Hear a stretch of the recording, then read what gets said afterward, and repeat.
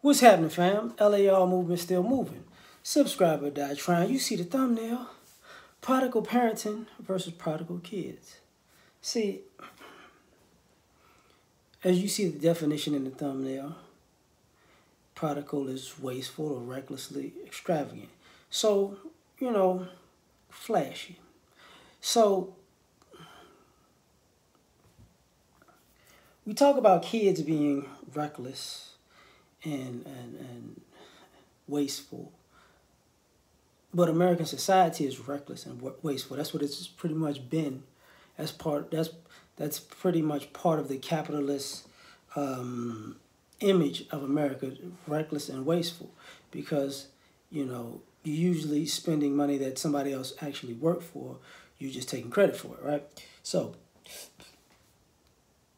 but did we think that has went into parenting, where we talk about a generation who's lost a legacy or inheritance, and some of it has been due to the policies in America, and some of it has been due to wasteful and reckless extravagance. The argument of people buying Cadillacs and jewelry and shoes and clothes type of thing. So you got a generation who feel as though, who believe, who think, who have seen that the generation before them, their parents, we could even call it the baby boomers if and I've got on them about this, were wasteful and reckless. So then you created a class of children that are quote unquote, hungry and want more out of life. And those children have had kids. And now those kids can be considered somewhat prodigal kids, because now they're raised in a more affluent environment, or even if they're in the hood, I need jeans, I need shoes, I need to look good. I was talking to my son about this, and I was laughing at him, and he's talking about clothes. I said, yeah, I've been a teenager before. You want to dress grown and be broke. I understand. You want to look grown and rich and be broke. That's what teenagers are. But also the wasteful part and the reckless part of it, you want to be recklessly extravagant when you didn't work for anything. You didn't earn anything. So people's self-esteem is tied to how much their parent let them floss, stunt, how much drip they got, whatever you want to call it, right? So who's more, as the kids get older, I guess, and the money gets tighter, parents are like, listen, I'm not finna do all this.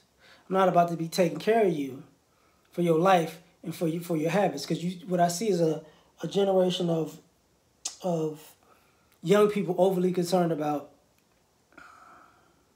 frivolous things that depreciate, guns and butter, baby. They're more concerned about, the things that depreciate in value than the things that appreciate in value. But where did they get that ideology from? Parents, who, maybe came up, poorer than their children, and they wanted the quote unquote finer things in life. So they wound up instilling that in their kids. So in a sense, that's prodigal parenting. You parented your child to be, wasteful and reckless. And we don't look at it like that until, when the kids get up, I want a car when I'm 16. And they're like, okay. And then I want like a Range Rover or something. You're like, huh? What? You can't afford a Range Rover. You can't afford the insurance on a Range Rover. You can't afford, I want, kids want stuff and then you buy them stuff. I don't want that. Oh, that's broke. That's cheap. You broke. You cheap. What are you talking about? You ain't got enough money to buy your own self this stuff. But this goes into, adults dating. We're not going out to this place. You have grown women upset at grown men about where they're not gonna take them to a place that she's not gonna pay for her own anyways. You ain't gonna, how come you don't got enough money to take me here? Because I ain't got enough money to take you there. You broke. Well, you broke because you can't go. Why don't you take yourself? See how they go. A real man should, a real man should pay for something that you can't do for yourself. I understand. But that, that mindset, you have kids, you become a parent, you pass that down, which leads to the fact that, some parents are having a hard time letting go of their kids because they realize they made them reckless and wasteful and extravagant, and that's all they are when it's time to get out into the real world. And they're not going to survive like that. The parents know it, the kids don't know it, and sometimes, and when the kids learn it, what the kids wind up doing is trying to play on that emotion. Mama, I'm on it. I'm going to get it together, Mom. I don't know what I'm doing right now. I'm only 37. I'm young. I'm going to get it together. Or, the ladies, I'm going to meet him.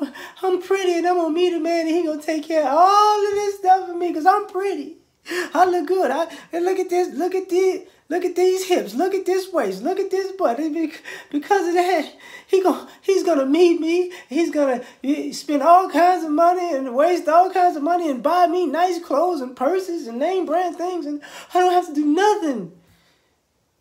I'm like, oh, okay, all right. That's what we're doing. And then these kids don't have values. Well, you're not.